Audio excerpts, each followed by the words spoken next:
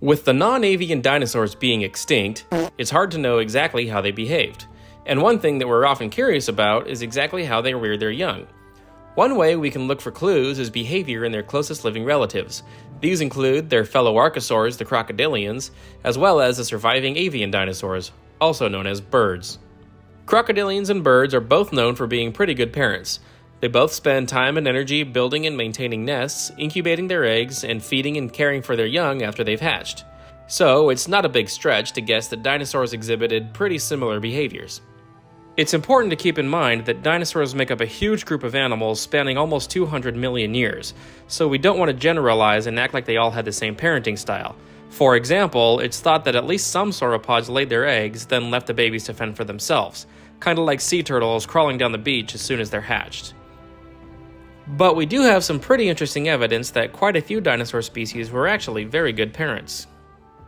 One interesting case is the fossil remains of some North American troodontid nests that were studied in the late 1990s. The eggs in these nests were grouped in pairs, which implies that the females had two functioning oviducts unlike birds and produced 2 eggs at a time. These nests included around 20 eggs each, which is more than a single female could lay within the time inferred from the egg's developmental stages. So it was concluded that these nests contained eggs from multiple females.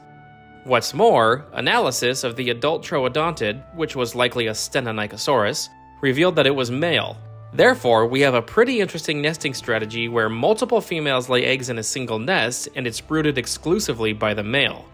This is an interesting strategy combining aspects of crocodilians and birds, which makes sense since dinosaurs are phylogenetically between those two animal groups.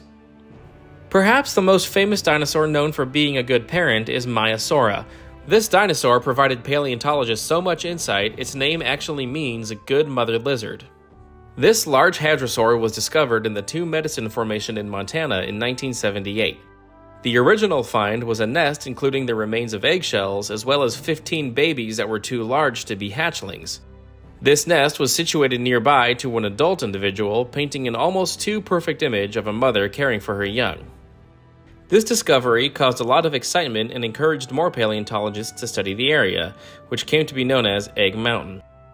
All in all, over 200 Maiasaurus specimens have been found.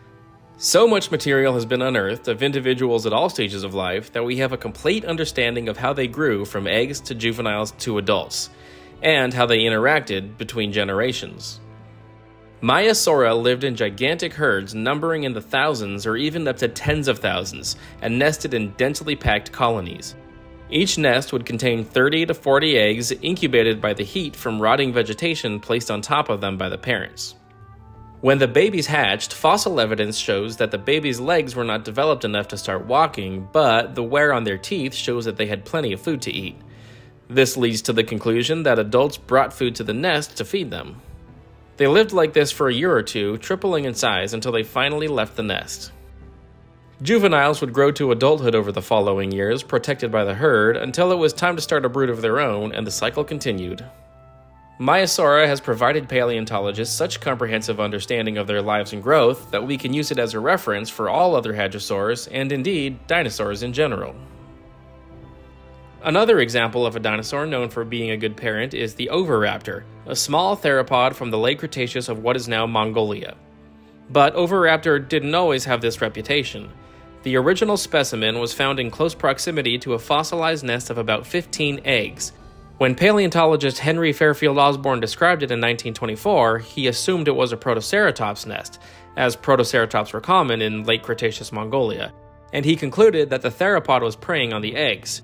He therefore named it Oviraptor, meaning egg thief, giving it something of a conniving scoundrel characterization in the public imagination. Then, in the early 90s, a few discoveries in the same geologic formation made paleontologists rethink their assumptions. The first was a fossilized egg containing an oviraptorid embryo. This revealed that the nest found alongside the original fossil specimen was not Protoceratops, but the oviraptor's own.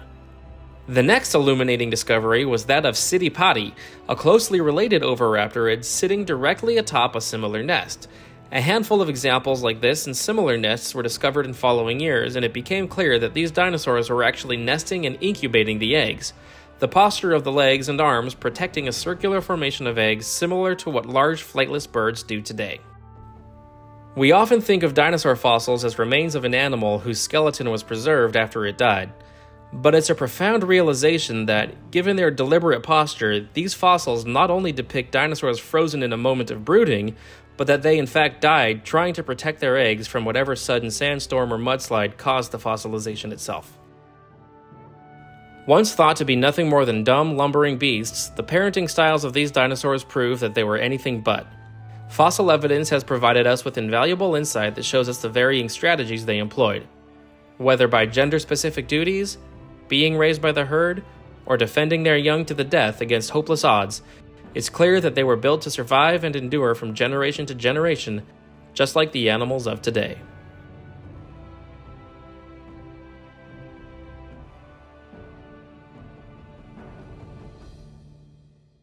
Hey everyone, I'm glad you're enjoying these unexpected dino lessons. If you're as passionate about dinosaurs as I am, consider checking out my Patreon at patreon.com/unexpecteddinolesson.